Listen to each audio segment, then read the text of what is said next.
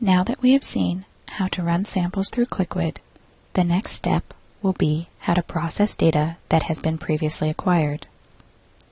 There are two scenarios for data processing: quantitation-based workflows and qualitative screening workflows. In this example, I will walk you through a quantitative workflow. To start this process, simply click Process Data. Choose the test that was used to acquire the samples. Click Next. Select the data set to reprocess.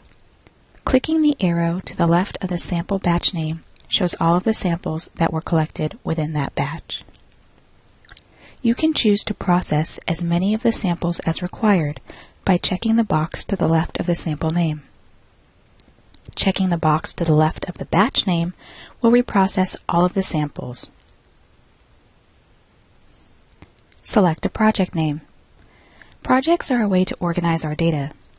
Select the project name and the process data will go into this directory. Click Next.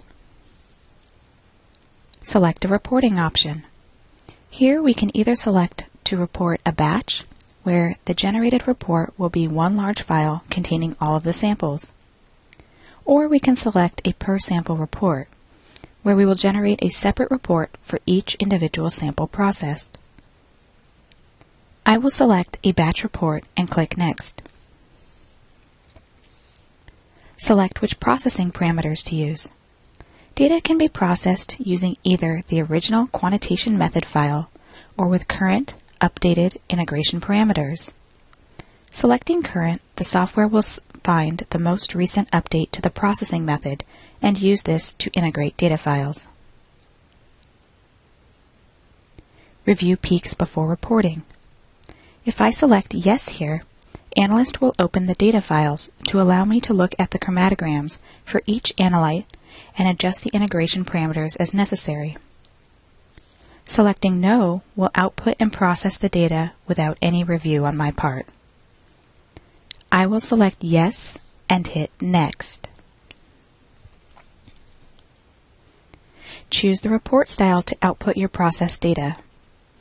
I only have one report style here, MRM ratio, and this will be the report I will use to output my data. Select the format for the report output. This can be Word, PDF, or email notification. Lastly, I will input a job name. Here, I will call this job Reprocessed Cliquid EPA 536 Data and hit Submit. The software takes me back to the home screen, where I can watch a trio of blue dots cycle to green as my data is being reprocessed. I can highlight the job name and go to the Reports tab to watch the report generation from this screen as well. Analyst automatically opens and I can review each of my chromatograms here. As I cycle through, I can see how the software integrated each of my analyte peaks.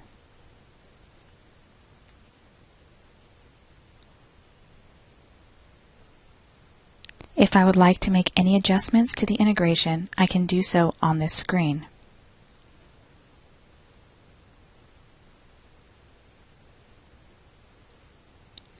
If I have made any changes, I will hit Save and Close, and the software will now process my report with the updated integration settings.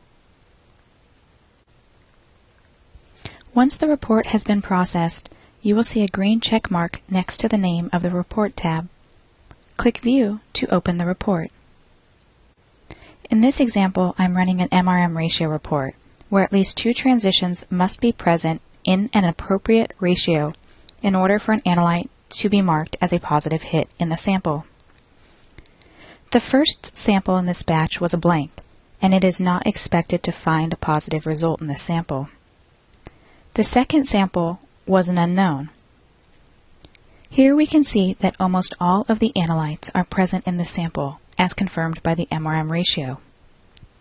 Positive samples are indicated by the second transition being highlighted in yellow, and a check mark in the column that indicates that the ratio confirms the ID for the sample.